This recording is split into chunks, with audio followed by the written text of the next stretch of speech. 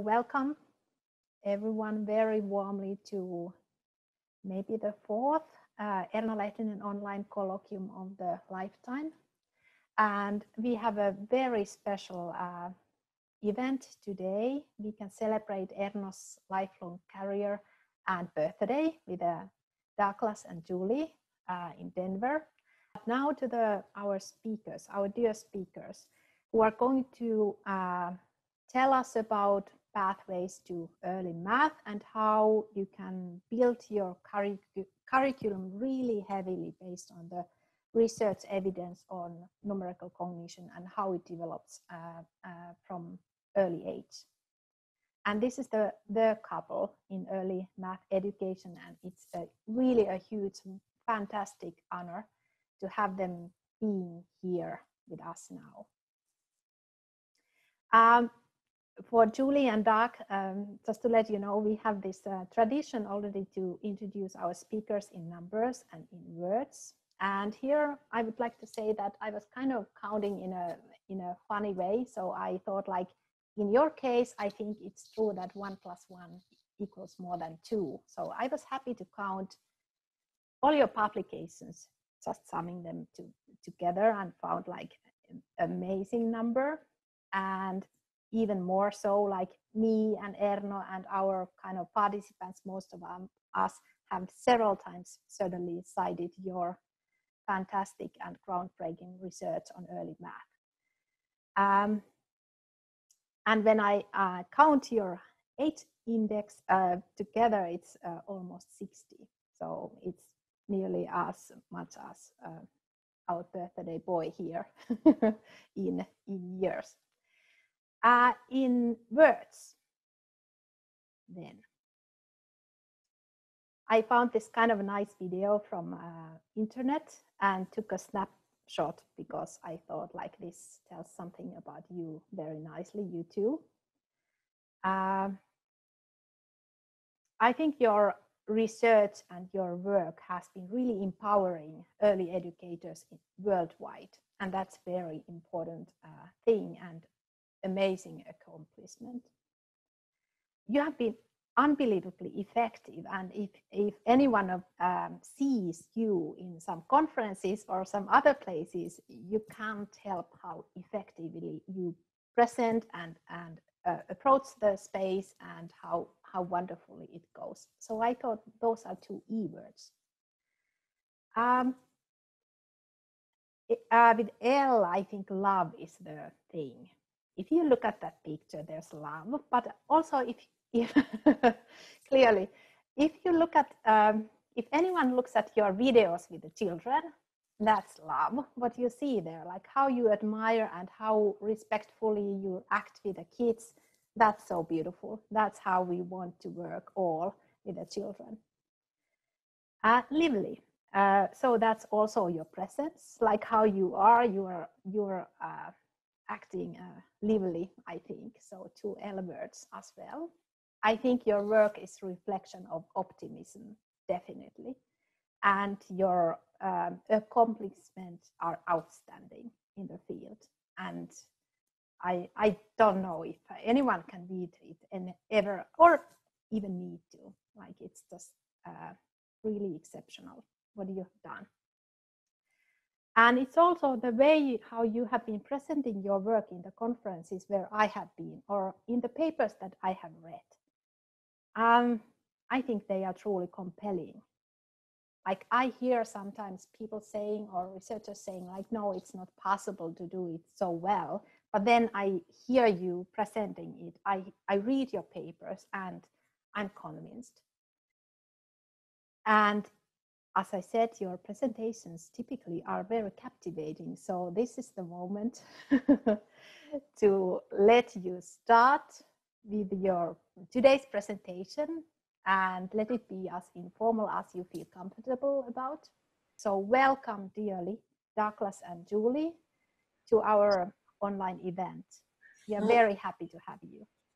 Thank you so much. That introduction was amazing. I kind of feel like we should stop now while we're at yeah, we'll just We'll leave. just disappoint people. I know. There's no way to live up to that. That was amazing. I want to just, if this is being recorded, I want to take that beginning and give it to my kids, who who aren't really convinced that we're any of those things. So that'll be good. But thank you. It's nice. It's nice to be here. We're really excited to present, and we're going to talk about children's math learning, our work in learning trajectories, starting in cognition, and then moving up to work with teachers. So go ahead, Doug. So, one of the main things that we do believe that Minna just said is young children have an amazingly broad, complex, and sophisticated understanding of mathematics. Just to get a concrete illustration of that, right? These kids had been through our Building Blocks program. They're preschoolers. They're 4. It's more towards the end of the year. And they grabbed this puzzle. It's not part of our materials. It's just a puzzle off the shelf. But Corey puts 4 triangles together to make squares. So let me picture that at the top in case it's harder to see in the actual picture. So he makes a new shape, a unit of units. His friends want to help, but one of the boys sees the square structure but builds the wrong square. He puts 2 triangles together. It doesn't fit. They have a long discussion about it, and when they're finished, Corey shows the teacher, who's asks him, "How many triangles did you use?" And Corey very carefully, 1, 2, 3, 4, 5, 6, all the way up to 24. Good counting for a 4-year-old. But she doesn't stop. 24 what? She says. Triangles. And then because she's been watching how Corey and his friends think about it, she also asks, how many squares do you have? And Julian, I think this is really interesting because what they do is curl up a little finger, leaving 4 fingers down, and count 1, 2, 3, 4, 5, 6. So in 2 domains, the most important domains in early mathematics, number and geometry, Corey has made a unit of units. He can count them separately. He can count them as a unit and get 6. He can see the triangles as separate shapes and synthesize those into a unit of units as well. He composed both with shape and number, and actually 2 of the things we're going to be talking about today. Very good. Right.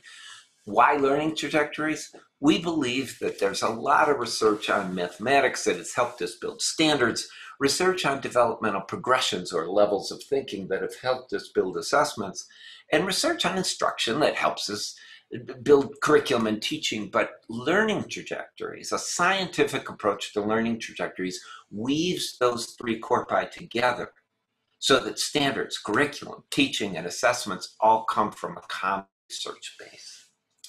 And what does this look like? What our learning trajectories look like? Well, we have books, but we also have this nice resource online. And the idea is that we're not talking about just number. We're looking at, go ahead, way more than that. We're really talking about the breadth of mathematics. So we have individual learning trajectories on all these different topics. Clearly, we can't talk about all of these today, but we're going to talk about subitizing, and we're going to talk a little bit about counting, composing 2D shapes, and we're going to talk about our latest research in arithmetic. So there are 3 parts to a learning trajectory. One is the goal, and we can decide on a goal as a community of scholars or as teacher practitioners or whatever. And the second thing is a developmental progression. And the way I often talk about a developmental progression with parents and teachers is it's not something that's scary. It's simply understanding that kids are going to develop sometimes in their own way, but kind of generally follow guidelines. In other words, we know kids don't all develop lockstep as babies, but we do know that if our goal is to eventually get them to run across the field, that they're going to start by being able to sit up, then they're able to crawl, then they're able to stand up, and then with help, and then walk, etc. So it really is just understanding that, and then knowing what am I going to do to help them achieve that next level. And that's the third part of the learning trajectory. It's the instructional activities. And And the proficiencies, what I said were the goals, what we're going to decide on as a community should include, and for us they do include, conceptual understanding, procedural fluency, strategic competence, adaptive reasoning, and productive disposition. So it isn't only just a topic goal, but it is also thinking processes and affect, really, our feelings towards mathematics and about mathematics. So we can start off with subitizing. Go ahead. So subitizing is just the ability to quickly recognize and subitize is just the recognition. Quickly comes from a Latin word that means suddenly, the number in a group, you know. And of course, Min is famous for extending that into the spontaneous recognition of numbers and the like, and focus on numbers. And we use her research, just so you know, it's going to come in there. Yeah. Exactly.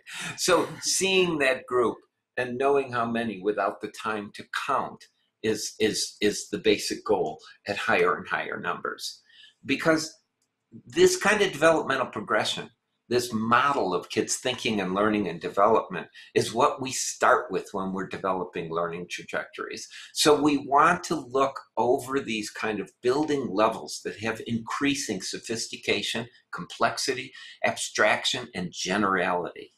And we start with research reviews like Minna's research, and everybody we can grab, including our own. Yeah, and across a variety of fields. So we look at developmental psychologists, cognitive psychologists, math educators, etc. We really want to include all the research we can. And then what we do is we get kind of an idea. We go in and we test these mental models with clinical interviews, really looking at children's ideas and strategies, both their intuitive ideas and informal strategies as well. And then we test, we further refine the model, and we test and extend with teaching experiments, really trying to fill in that third part with the instructional activities. And we limit the task and the adult interaction to individual children. We're trying to build the models of children's thinking and learning, and really look at what are those key points that move kids into that next developmental level to again, refine those activities. And so we want the progression to include what students are able to do, what they're not yet able to do, but should be able to learn, and why. That is how they think and how they learned it. And this sets the developmental progressions apart from efforts to develop sequences, because often when we talk to colleagues and we think we're talking about the same thing, what we get is this idea that for example, if children aren't going to understand fractions, then they're going to have to know how to do a common denominator. And in order to do that, they're going to need a least common multiple. And they build up the progression based on the content or alone, and discrete skills alone, with the adult's understanding of what's needed to solve those problems. And with learning trajectories, this is really centered on our understanding of the children and their mental models. And that's what we're trying to do that's, I think, different. So let's return to subitizing and the typical path children follow moving from one level to the next in broad strokes. They start with the approximate number system. We'll get back to all these. They move to what we call perceptual subitizing, and then to conceptual subitizing. So the approximate number system, this is from Melissa Libertas and Elizabeth Brannon's laboratory. Just one example, couple-month-old baby. They show a picture to focus the baby's attention, and then they show two different sides. Both sides change in arrangement and the size of the dots and the like. But as you can see, only the one on the left is changing in number. And the idea is, does the child prefer one side over the other? And as you can see, the child's pretty much preferring watching that left side. Something's interesting there that goes beyond the area of the things. Oh, and did you see the quick check? Quick check on the other side to check. No, not interesting. In fact, very interesting. That was great. This side is really cool. And he still looks at the other side just for a second to check out if something's changing over there, and quickly rejects it as uninteresting compared to the side where number changes. So there's a check. And is that nice? No, it's not as good as this one. So that's the idea of these kind of different ways to look at the approximate number system. And this is just a cute baby. No, it's not just a cute baby. It's another kind of experiment called the habituation paradigm, in which the child is shown like 30 or 40 of these pictures where the shapes change, the color change, the arrangement changes and everything. But now we're just looking at small numbers to see if they can differentiate by one. And with very small numbers like this, you wait until the child shows the infant version of bored. That is, looks around the room, the heart rate goes down, the pulse rate, it goes down. Then you see this and whoop, the brain lights up again. The EEGs show more activation, the heart rate goes up, the breathing becomes more rapid and the like. So what we do is we really look at even into pretty intensely cognitive research. Right. This is yours. What? Yeah, we're really, we're looking at the basic cognitive neurodevelopmental science at the very beginning, and that's not exclusive of all the other fields we talked about, but we do include that because we're trying to understand development at its core level. And these are just a quick illustration of different models that people have come up with. What are babies processing when they're processing these different amounts? So that's the sciencey part. Now let's talk about what we talk about again with teachers. You think about our goal is sort of getting through that garden path, making it through the fence. And the developmental progression are the stepping stones along the way. And then, keep going, what we want to do is have activities that move children from one stone to the next. So in subitizing, our lowest level is just our foundational levels. We're really making children sensitive to number and quantity. And then small collection namer, where kids can see too, really, but there's not anything that's quick about it. I always use the example of coming from a parental perspective, children coming up to you with one in each hand and saying, I have two, or I want two. If you give them one cookie, no, I want two. So then go on. Then you're able to make small collections where they're able to sort of, if I have a collection of 3, they can make 3, but they don't know it's 3. They can just make that. Okay. Can you show me a different way with your fingers? Please. Uh-huh. Please. Uh-huh. Please. Yeah. Please. Yeah. Okay, thank you. Gives them a look like, do you get 3 now, finally? This little guy is the son of one of the people that used to work in our lab. And so this is just him walking into the lab and getting a quick video. But yes, he definitely wasn't able to name his small collection. Exactly. Now we're moving into perceptual subitizing. Oh, did you see it? Just a second. And we're hoping you saw 4. And being able to perceptually subitize 4 is our next level. And then to 5. And then we move into Doug's territory. Go ahead. No, conceptual subitizer to 5 is when they can see the parts in the whole at the same time. Right. So they don't say to themselves 3 and 2 is 5. Right. They see 3 and 2, but they recognize that it's 3 and 2 and 5 simultaneously. Right. It actually means that subitizing, which is an alternative quantification method to counting, is more powerful than counting in setting the foundations for arithmetic. Right. Because you see the parts in the whole at the same time. And that can go on if we give kids good representations. So let's watch some examples of this. Sorry. Go ahead. Okay. I'd like you to tell me how many grapes there are on this card. Remember the grapes. Ready? Just for a quick moment. How many grapes? 10. Good girl. I wasn't even counting because I knew it was two 5s makes 10. That's right. Well, you've learned a lot, haven't you? Now I'm going to show you a card with some pennies on it. Try to tell me how many pennies are on this card when I show them to you, just for a quick moment. Ready? Okay.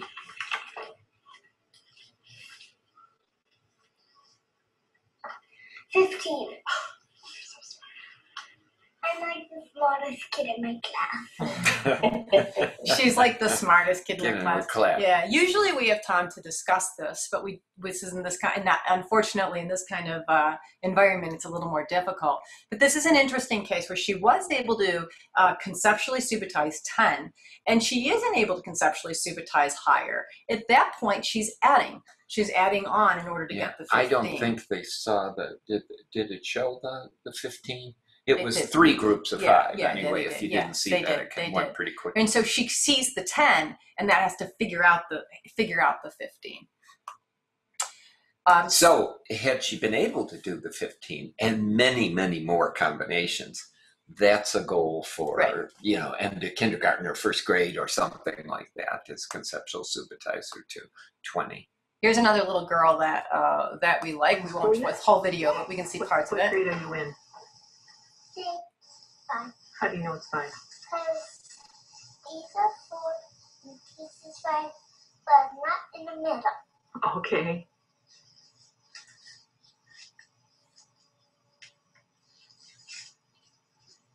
How many dots?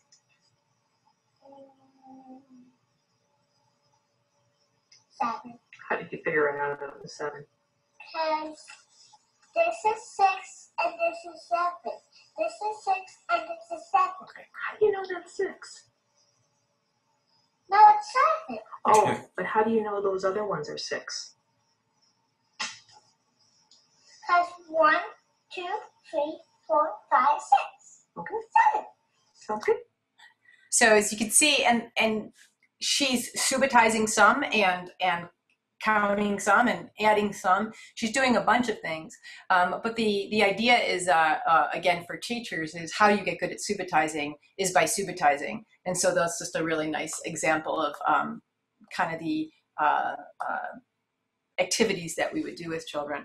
So going to the instructional activities, what we do is we want to be sure that they're connected to each level of the developmental progression. So that child, as Doug had said, was a conceptual subitizer to 5 to 10. We really want to target those levels. And they're designed to promote the thinking at that level. The actions on objects often are reified in the activity. So we're going to unitize, compose number, etc. And when you say at that level, you mean the level beyond what the kids already. Right. We want to promote the level of thinking where they're working on. And we want to include in those instructional activities the settings. We want to say, how would you structure the environment, particularly learning centers? What kind of interactions are you going to have with children? What kind of tasks are you going to do? And what teaching strategies are you going to use to take advantage of children who are really learning at exactly this level? Go ahead. Oh, finally, this is huge. This is active learning. These are not worksheets. We're really talking about playing with children and children playing with mathematics. And we know that a simple but continuous intervention makes a huge difference. Ben's research and actually that by your dissertation, and other people have followed up on that. We know it makes a huge difference if you just use numbers in everyday talk with kids at home and in classrooms, because it not only gives them hundreds of experiences with you thinking about number. So you saying, instead of saying, can you pick up the blocks? Can you pick up those 3 blocks that are still on the floor? But it also gives them thousands of spontaneous experiences that is engendered by their lens to see the world through mathematical eyes. So we play a game called Snapshots then, which is very similar to what the child was doing with the paper plates and the dots. But in this case, you can put some objects under a plate, cover it, show it for just a second, and then have the children say how many there. And it's a nice small group activity, and the teacher can keep an eye on where the children are in terms of their competencies. And then we have a tech game. Watch your dashboard carefully and try again. So, computer games kind of thing, getting closer to the planet there, is featured on that website and there's Julie something showed earlier. that was in there just ever so briefly that we didn't talk about, is the fact that when we get to higher numbers, we tend to use the representation of a tens frame, because we're trying to, again, build that mental image that they can build on for arithmetic. Again, teachers sometimes will think, oh, we're going to trick them and try to use these really crazy arrangements. We want children to be anchored in this idea of 10, at least in our counting system. Yeah, the Australians who talk about their patterns and structure Right. Work for sure. That's the structure part of that, as well as a visual pattern. And then we know some things not to do. Kathy Richardson, wonderful educator in California in the United States, said she, in a chapter she wrote for Julie in my book, said she taught kids to see this arrangement and recognize it as 5. And then she read more about constructive, and she said, I should have him do something more. So I'm going to have him build the 5 afterwards.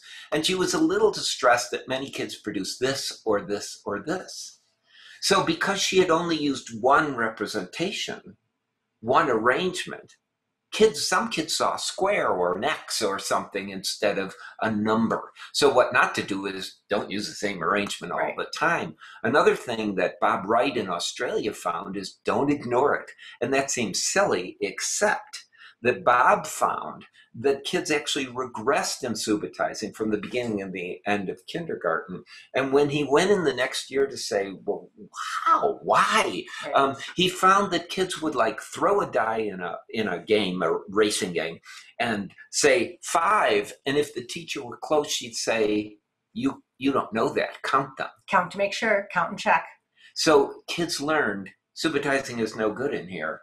We have to count one by one every single time. So don't ignore it. Right. They're two wonderfully different and complementary quantification methods. Right. I think we already talked about this, about moving to conceptual. Subitizing is important, and we're running out of time. And here we go. Here's some games with those 10 frame representation that we're talking about. And we know that, again, teachers will say, what are we subitizing? Why aren't we teaching counting? Counting isn't that our job? Our job is to teach counting. But they really offer each other co-mutual support. Yeah, like one of our activities that we commonly talk about is how many in my hand.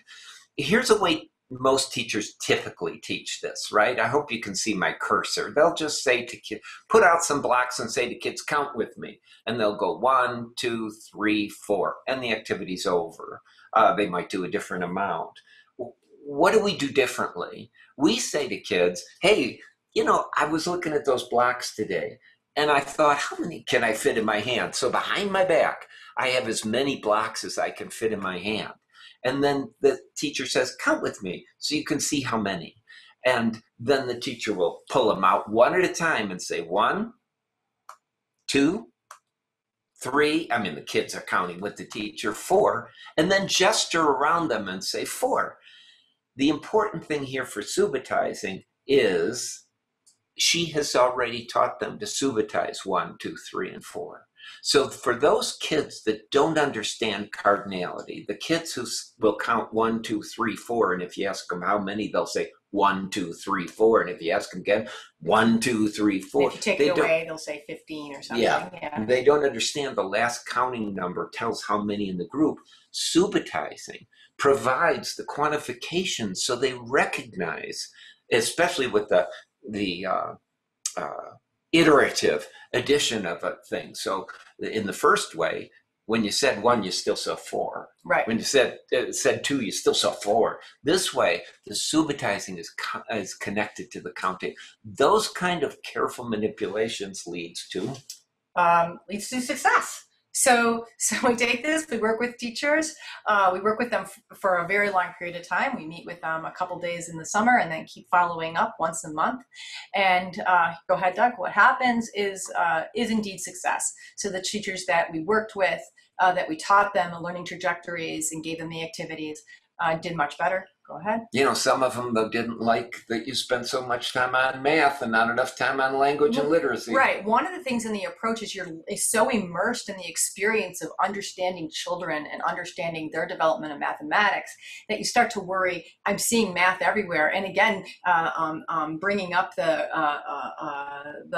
spontaneous mentioning of number made them start thinking about that all the time. And they were saying, well, what I'm worried I'm not teaching them their letters. I'm worried I'm teaching them their letter sounds, and we need to focus on that.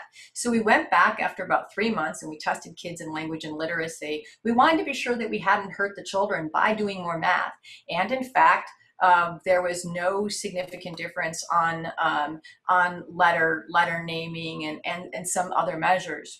But we also found, well, we gave this test of oral language expression where we told them a story of a naughty bus, and then we asked the children, hey, tell us a story back. And the children in the triad group, in the group that with whom we worked, scored significantly higher on giving more information when they retold the story, using complex sentence structures, being independent, meaning they needed less prompts to say, and then what happened, and being able to answer inferential questions. So we didn't hurt anybody in literacy simply by upping their math game. Yeah, we helped them.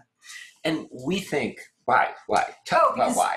Because one of the big things that we're doing is that we didn't talk about yet. Right, we're encouraging teachers to have conversations around mathematics with young children. We're not just simply saying, how many are there? Count them, 1, 2, 3, 4, and you're done. We're saying all the time, how did you know? What did you see? What were you thinking? And having those conversations and children talk about their mathematical thinking probably help them in other areas of language. What we provided was a language-rich intervention. And it wasn't saying, tell all the teachers, say these words to the children. The teachers wanted to talk to children to find out what they were thinking. So like in conceptual subitizing, even just presenting that dice pattern of 5, right? How did you know? Well, I just saw 5. Well, I saw 4 and then 1 in the middle. Right. So I knew it was 5. I saw 3 on the bottom, 2 on the top. Interesting conversations, even about such ostensibly simple situations or contexts. Right. So the idea of learning trajectories is to make teachers experts. We know that most simple professional development doesn't work in the sense of having a long-term effect. Go ahead. We know it's an aspirational goal, and we know we would love it if what we did in preschool would keep going forever. In other words, the effect that we had on children would form such a solid foundation that they'd be able to build on that, and they would continue to do better than their peers. We have found, though, that for kids, you really got to follow through. Right. If there's the control group, there's the group triad people is just our model for scale up, and we can answer questions about that later. But here, the kids did not follow the same trajectory because they went back in a regular kindergarten and first grade. But when we worked and followed through with the kindergarten and first grade teachers, we didn't give them a new curriculum or all kinds of professional development like the preschool teachers got. But we did at least teach them a little bit about learning trajectories. And that kind of follow through led to much less of the so-called fade out that you experience. But there's another long-term impact too. Right. What we know is that we went back and looked at the teachers. We looked back after we had finished working with them, and we went back even farther than that. And this graph is probably my least favorite graph, and we always say that, and we always say we have to fix this graph, but we never fix the graph. But the idea is that the lines really don't matter where they are. What matters is that in each case they go up. So whether if they were doing a whole group, they were doing it better. If they were doing small group, they were doing it better. I think if they're doing the general curriculum as a whole, it continued to do better. And so we really do feel we had a lasting impact on teachers. Well, wait. Tell them about the first 2 things are within the study, Within right? the study, and then we went back. And then we went back 2 years later, that third data collection. No lunches, no professional development, no more of anything. And we were worried it'll decrease because the research is pretty clear. People fade out in their people use go of back practice. to teaching the way they're used to. So. But they didn't. Yes. Why? Because it was internalized. The idea that you can never take away what you know about children's development. You'll never again ask a child to count without asking how many. It's going to be intrinsically interesting to you for forever. And that's what I told the teachers when we were working with them is, look, I understand that in a climate in schools where everybody says, okay, now try this, okay, now try this, that after years you start thinking, okay, nothing's going to work. And I said, they can tell you to change whatever you do, but you will never change the way you think about young children and their ideas of math. And that's what we changed. They didn't love it in fall. Right. But they, I would say that, you know, in January, when you come back from winter break, you're going to start liking things. And sure enough, when they came back, that's when they really noticed their children's learning. And when we talked to teachers about why, you know, what was good, they all said they didn't think their children could do as much as they did. They didn't think children were as capable as they were. So we opened up their eyes into the abilities of children, and that again, you can't take that away. If you know little kids who are coming from high poverty backgrounds can conceptually subitize numbers, you know, up till 10, when you were thinking they couldn't count till 5, you've changed the way you're going to teach. Okay, so switching gears. That's our old research, more or less, and now we're going to talk about our new research, where we really want to circle back and say, all right, we're not looking at the big scale up anymore. Let's go back and look at these individual learning trajectories, because when you look at the whole thing, it's all learning trajectories. But let's look at the specifics, individual It's also specific to the activities. Exactly. Maybe building blocks is just better because we have really fun activities. It's not the learning trajectories that cause the benefits that we saw. So what we did is we knew there was little research that tested the specific contributions of learning trajectories. So in a multi-experiment project, we've done about 8 studies now, we're evaluating the use of learning trajectories using a much more stringent design. We take one critical attribute of a learning trajectory for one mathematical topic and one age of child, and then we compare it to a counterfactual that's very closely designed on that, but leaves out that critical factor or attribute. So in one set of these experiments, what we do, for instance, is we know that some people, our colleagues are listed there, say that providing accurate definitions, tell kids what the procedure is, give them practice. You don't need to go through every level in that. Just teach them how to carry the one in the addition algorithm or that. So you could skip those levels and be much more efficient by teaching them what you want them to do instead of following levels. So we'll tell you about at least 2 of these studies we've done. First one, shape composition. Okay, composing shapes. So what we did is, the goal is for kids to be able to see that you can compose shapes kind of like our very first example where the kids were putting together the triangles to make the square. Right, remember? and we know that composition is important because it does lead to these later mathematical ideas, both in spatial constructs and in numerical constructs. Yeah, even arithmetic, right. So real quickly, I think I'll actually turn down the volume here so I can talk over it for a second. Okay, take that one, put it where I think it goes. Okay. So very quickly, this child is at the very beginning level. She can move shapes around and put one ear here and then one ear there, but there's very little of what we'd even see as matching the shapes, right? This next child, this goes really quickly, but she's trying to put that square in the arm where you and I can see that only a blue rhombus or 2 green triangles is actually going to fit, because she's matching sides, but not angles at this point. So watch what she does. She tries to put it in there and it knocks the other shapes out of the way. So she tries to fix those shapes and hold them down and push it in. That doesn't work either. So she finally gets up, and lucky for her, when she rejects that one, right next to her hand is a blue rhombus. So she finishes the puzzle, but it's all by trial and error.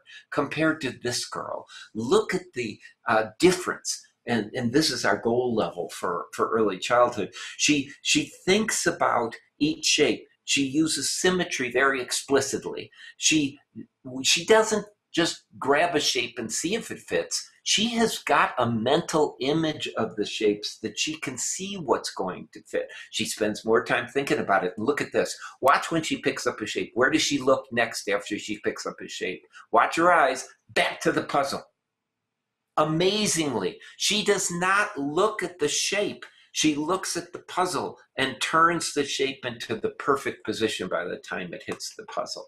So this is the kind of development. And we're really talking about, again, actions on objects. She's internalizing these mental images and she's acting on them mentally. So her hand's doing it kind of automatically, as opposed to the girl before who has to see the results of those physical actions. Perfect, perfect. So the first girl might get this and this puzzle second.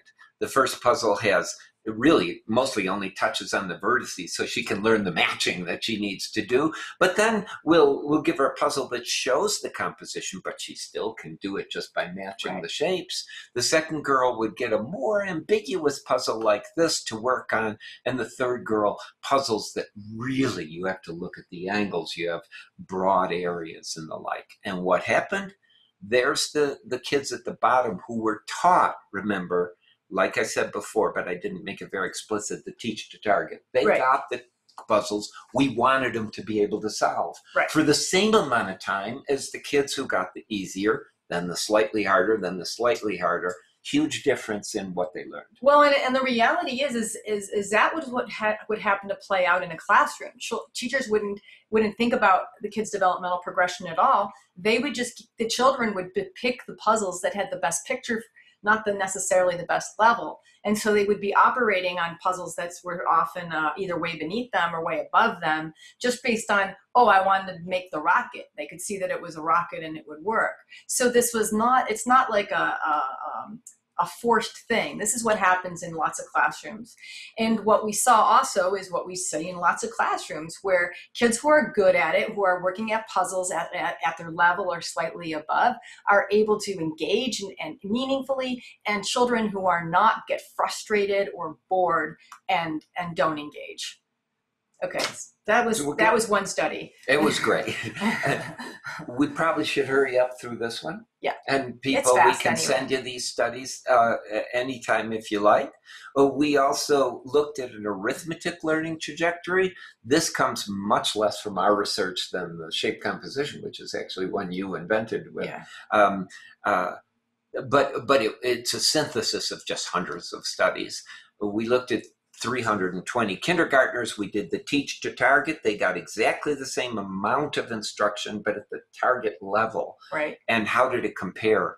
Well, it's not a simple graph where we did better. It really, you had to look at the individual things. So what you see here, I hope you can see it. At the bottom or left is arithmetic.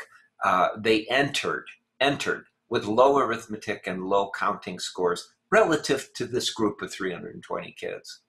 Here is arithmetic still low, but counting is high, right? And up here is arithmetic high and counting high. So what you see is most of the bold numbers mean that there was a significant difference, but not if they came in with counting low but arithmetic high. Right. Those kids could do the arithmetic even without some of the counting skills. They were able to process it. But the largest effect sizes in the lower right of each cell were definitely for kids that come in low. Those are the kids that are hurt by instruction that's not tailored for kids, but is just end of the year. This is the goal we want. Well, not even end of the year. It just has to be what page we supposedly are on that day, whether or not it's developmentally appropriate for them. It's more the typical way kids are taught in schools, at least in the U.S. And is it frustrating for those kids? It's very frustrating. So they disengage and they don't do as well. And we're sorry we rushed through that a little bit. It's a pretty complex diagram, but we'd love it if anybody was interested in the papers. And finally we have this next study that we just started called Ultimate. And the idea is that can we reach more teachers in remote areas by using our tools online in professional development communities and through things like Zoom. So we're working in a district that's pretty close to us that's completely shut down. So everything's on pause. But as soon as we can get back in schools, we'll be back in schools and teaching. We didn't mention this website's, It's URL. learningtrajectories.org. It's a good way to explore the learning trajectories. It's not very easy to use. It's a huge resource. It's sort of all our work out there. You can click on and see videos and Of kids at different levels, and then get the instructional things, right. PDFs of them, and the like. Right, and see see the videos of children's development, et cetera, et cetera. So we'll be using this particular resource with teachers, as well as some additional games and other things within a new upcoming study to see whether, if we take away what teachers love, which is the book, can we still help them make a richer math environment for children and understand kids' thinking. So we've tried to provide practice-based evidence of success with clear guidelines for teachers. For instance, a lot of teachers are told formative assessment or differentiation is important, but formative assessment becomes just the assessment. Right. We're trying to do all the parts, keep the goal in mind. We know if teachers keep the mathematical goal in mind, they're more effective. Right. Understand the levels of thinking so you can understand the class as a whole, but also groups. And there are, some teachers are petrified by that. I'll have 16 different levels in my class. Nope. Most classes, you get 3. You get about 3 levels. Yeah. And you can handle that with grouping, but you'll have one individual who's way off the top of the chart and everything. So maybe you have 4, but teachers who work with that kid find that it's just wonderful to see what that kid can do. And we know, and we're now our next steps are to see if it's scalable in Zoom culture. In the area that we live now in the United States, we have very tight urban areas, but most of the state is very rural and remote in the mountains, et cetera. So we want to see if we can make a difference in those communities that are really struggling with resources and access. So that's it. Hope we didn't go too far over minutes. Yeah, and we have the questions for the breakout room, but of course, questions for us. But that's not next. Next, I believe, is the discussant. So I'm looking forward to that. Oh yeah, that's right. Erno's next. Yeah. Judith. I'm trying. So okay, thank you very much for the wonderful talk, and I was so happy when I noticed that you accepted the invitation by Minna and Jake to participate in this colloquium, and this is because your previous work, the published work, has such a strong impact on the way how we think about the early development of mathematics and how this can be supported in kindergartens and also during the early years in primary school. So there were quite many interesting things in your talk, which we could discuss more. But I would start with very kind of general idea, which you didn't mention here. But when I was listening, the way how systematically you were talking about the steps in these trajectories and how teachers can support in the very right ways on certain levels of the trajectories, I noticed something similar in the thinking than in the zone of proximal development idea. Have you systematically applied that idea in your study? Boy, that's such a great question. And something we were talking about last night informally. We almost added it to the slide. Yeah, because we were talking with our middle daughter about Vygotsky, because that's the unfortunate part of being our children, is that you're going to have conversations about Vygotsky, but she's studying neuroscience and linguistics, and so it's like, wow, let's talk about thought and language. But we were just talking about that yesterday and how important that is and how most people don't understand it. People know the zone of proximal development and they think that's a great idea. Where's the zone? What's outside the zone? What's in the zone? What's not?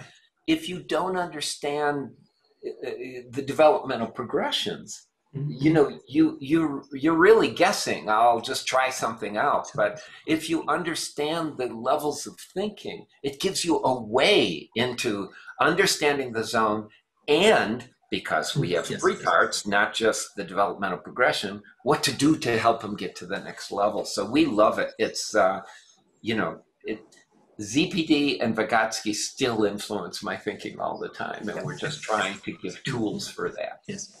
Yes, and you have completely right that in many cases, just using the term zone of proximal development is not successful because people do not have that detailed understanding of the trajectories, which is kind of necessary requirements for adequate support on certain level, and that's why this way of thinking is very, very important. Of course, we know that it's very demanding for teachers because at least on the early levels, they are not only teaching mathematics. But you had a very interesting comments about also the fear among some teachers that if you pay attention to mathematics, then it's away from other skills. Is it a common way of thinking? Because we have experienced the same kind of attitude in Finland, so that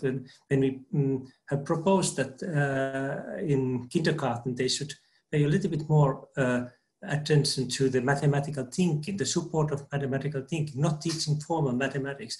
Some people are afraid that now we are kind of mistreating our children. They do not learn art or language or whatever because we focus on mathematics. Is this something you also realize in USA? Boy, do we. That's the whole idea of us doing that language study. We didn't come in thinking, oh, we're going to harm children's ability to grow in language and literacy.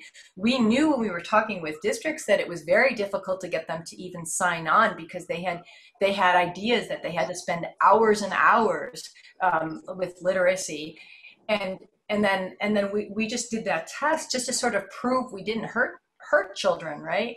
But also two then tests, right? Yeah. Letter naming and oral sounds language. and oral language. But also then what happens is we get pushback because they say they think of it as play versus academics. That's a big thing. And math is considered academics and not at all play. And we're always saying how children learn through play and math can be playful, but we want to also be intentional. And then we have another big thing with they call the soft skills, right? So socio-emotional development and executive learning how to get along, learning how to and play, learning how to learn, and a real rejection of any sort of STEM seems to be big that we're always kind of combating. And I think, because we work in our communities and we work with our teachers, our communities, but people around the world really who are asking us, I don't see that. And then when I have a conversation with somebody new, it really comes through loud and clear again. And then there's one more bias, and that is that you should only take advantage of the mathematics as it emerges from the children's activity in that moment and go where they are. But the reality is we need to understand still where children are trying to get to slightly modify things, to have those conversations and to help them advance. That not, we have 4 kids, and one of our kids played in the sand table in preschool every day, the entire time. That's all he wanted to do. And if they were waiting for mathematics to emerge from him playing with the sandbox, it wasn't going to happen. So yes, did we want him to play in the sand and get along with his peers? Absolutely. But we also want to acknowledge that in order to consider the whole child and all children, that we have to also talk to them about mathematics, because that is part of who they are. Yes, and this is of course telling a lot about the beliefs people often have about mathematics, that mathematics is only something very formal, written algorithms and doing this kind of formal things. They do not see mathematics in everyday life and all kind of activities, how it can be embedded here. And that this is related to my my next comments or questions, which is really, you mentioned that those there's an opportunity to pay spontaneously attention to mathematical aspects in environment, and it can lead huge amount of practice of thinking of mathematics, and of course that has been one of the main point in our research, because we have that is a kind of theoretical argumentation why these spontaneous focusing tendencies do have the strong impact on mathematical learning, so that it leads to some kind of self-initiated practice. Yeah. And have you studied that more, the self-initiated practice in situations where you are not guiding children to do anything? Not specifically. I mean, in the obviously we take your It's a really good idea. research, right, and build on that, but we're assuming that it's all good and that we've done it. We haven't used that as one of our individual studies. So that would be like what we're doing now with the studies of arithmetic and shape composition, specifically looking at development of subitizing and recognition of number by really focusing in on those spontaneous experiments. But what we do is the number one thing we say with professional development, that what do we do? If you can do one thing, do this. We, of course, have said that over and over again, but we haven't done any sort of comparison. Yeah, we've relied on your guys' research, truthfully, for that. Yeah, but we have. I will say informally, we hear from teachers all the time and parents, right? The hexagon, for instance, and the like, you know. Right. One parent rushed back into the preschool one day and said, my kid, we just walked outside and my kid said, look at the walk we're walking on. It's all hexagons. You know why it's hexagons? Because they fit together perfectly. And the mother said, what are you teaching them in here?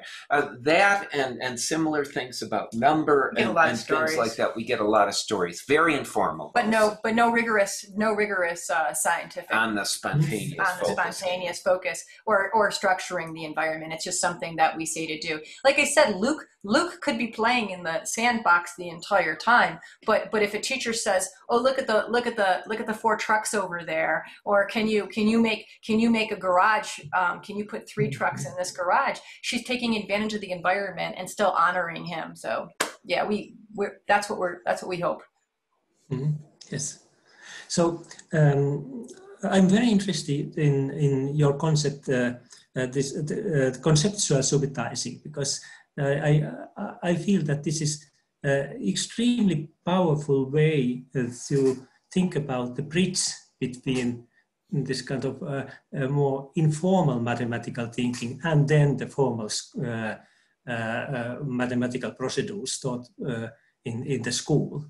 But unfortunately, this is not widely used elsewhere than in your project. But I am pretty sure that this is a term and a way to think which we also want to apply in some of our and also in the models how we try to support young children's mathematical development. But this is excellent. So how widely it is used in USA? Is it only in your experiments, or is this term now more widely used?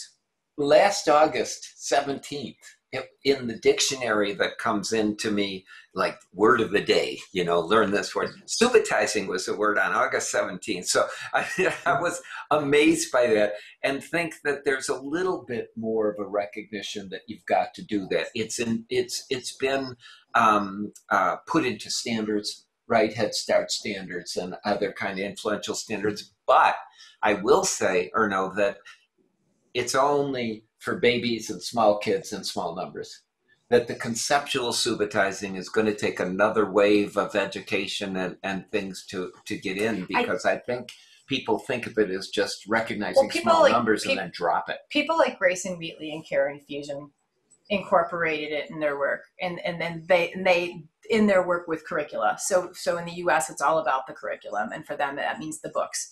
And so it's in there. But I would think again that even in talking to Karen, she would say that her books are only for the teachers who are already sort of predisposed to having an understanding and teaching kids at a higher level. That for the average teacher, it's not such a good thing. Weirdly, if you just like Google activities that teachers make forced subitizing, they're all pretty bad. You know, they really aren't subitizing. They're not conceptual subitizing. They're just, I don't know what they're thinking, but I think the word is out. The idea is kind of out, and the idea that this would be purposely built in for kids as a foundation for arithmetic is much less so. I think they still don't mostly understand that it actually develops before and then in parallel with counting. Right. Once they get to the point where they're counting, people drop it. And they don't think about keep going on. So it's still work. But you might have seen real quick, we went through the slides very quickly. We get it up to first and second graders where we show them 3 10s and 4 1s and 5 10s and 6 1s, and for 2 seconds, and they have to do that. And it's such a good anecdote to them thinking, oh, I have to write the numbers in a row, carry the 1, and then, you know, because it's true quantity that they're operating on, not numerals. Yes, because so theoretically the part-whole thinking is of course very important, but it is not so systematically used in mathematics education. But this conceptual subitizing idea gives very interesting ways to deal with that. Our Swedish colleagues in University of Gothenburg, Ferenc Marton, and later on his colleagues have developed a very nice computer game, which is flying. We met with them a few years ago about it. Yeah, it's cool, and then they use your fingers kind of thing. Yes, exactly. Yeah, that's such a good idea. Yeah. Yes, and then about the teacher training, teachers' professional development. I think that this. The way to look also how sustainable is the effect is extremely important, and because this is very well known that teachers' professional development often has no effect, or if it has effect, it's a very short-term effect. But then how to have a kind of sustainable effect, and this is, in my opinion, related to findings from general expertise research. So Anders Ericsson has shown this the concept of arrested expertise development, so that then people are not spontaneously developing their skills further. But I think that something you mentioned, that if they understand the process, then they cannot stop using that, and practically they continuously develop it further. And this is of course something I think that we should be able to do in teachers' professional development, that not just teach them what exactly to do, but to understand why to do something and how they can develop it further. Yeah, that's so well stated. Yeah, and it's something that we really struggle with giving value to, because in the communities that evaluate our research, that are looking at saying, is there something that we can do in early childhood that will affect children for the rest of their lives, through affect graduation rates, affect college, affect income? They're looking at it from a scale of economics. They're saying, what money can we put in early childhood that will have a return on investment? But what they don't think about is that the work that we do with early childhood teachers, who typically don't go into the field because they have a love of mathematics. And in the US, they get maybe 1 course before they go begin to teach about children's math thinking. And that's good. Lots of times they get like 4 or 5 classes on it. They come in, they don't have that understanding. And so if we can affect that, then we've affected more children.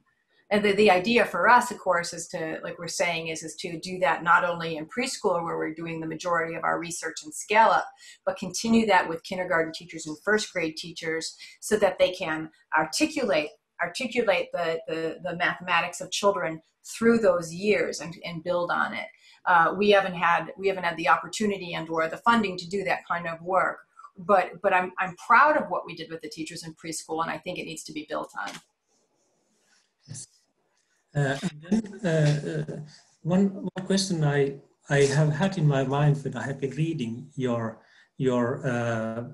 publications, and now when I was listening you, this way of thinking seems to be very powerful in supporting the early mathematical development. But have you been thinking how the same principles could be applied when we move forward in mathematical development from natural to rational numbers and even to algebra? Yeah, and Jer Confrey has done a little bit of learning trajectories and rational numbers, Yes. but Erno, you probably know that field way better than me. It is fortunate for early childhood that we've had so many people, early childhood people, math ed people, cognitive scientists. When these ideas are first forming, everybody wants to study that. So we had such a richer research base than there exists for primary and middle and high school. But I know a very little of the research. It's still coming, right? Yeah. But Jer convened a learning trajectories conference as well. There's a group of people, internationally that are working on these things in different areas. So I feel like, the research is coming. Yeah. Yes, we have seen some of the papers of Jeffrey about the learning trajectories to fractions, for example. Yeah, partitioning. Looks promising, and I look forward that this will have an impact on the more kind of advanced mathematics teaching as well. Thanks, that was great.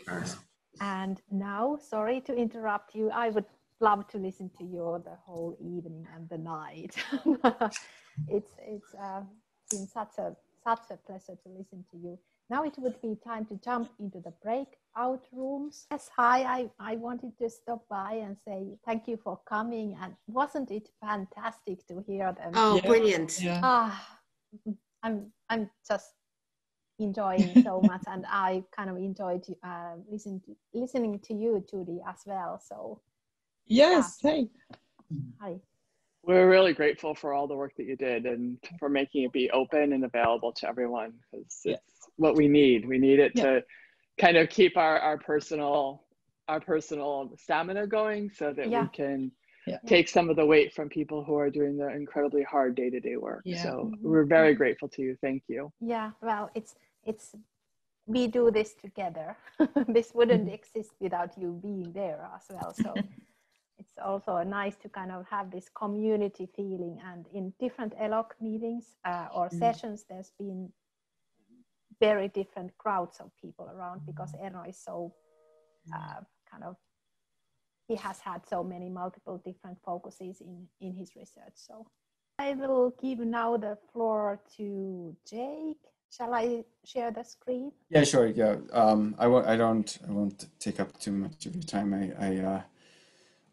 But yeah, I wanted to thank Doug and Julie for this excellent talk. I think that the thing that I come away with from your research and something that, from a research perspective is just this idea of really trying to bridge very thoughtfully and carefully this basic research on development and cognitive processes and things like that, and how kids really truly can learn best, and really applying it in practical ways, and then also evaluating it very rigorously. So I want to thank you for providing that example and providing us with inspiration for us going forward and thinking about how we can impact education in the most effective and meaningful way. So thank you for that, and of course thank you to Mina and Erno for organizing this, and thank you all for coming and sticking around. And we just wanted to remind you that in 2 weeks then we're going to have Pierre Dillenberg, who's going to be giving a bit of a different talk, a bit of a kind of more I'm not sure how exactly to describe it based on the abstract, but go read the abstract. I think it'll pique your interest and provide you with some thoughts about kind of what the changing nature of education. And I think it's going to be a really interesting talk and surely an interesting discussion then afterwards. So hope you can join us. And then, of course, you all being maybe more math oriented, we'll have John Starr then a couple weeks after that talking about flexibility. So yeah. But thank you all again for joining.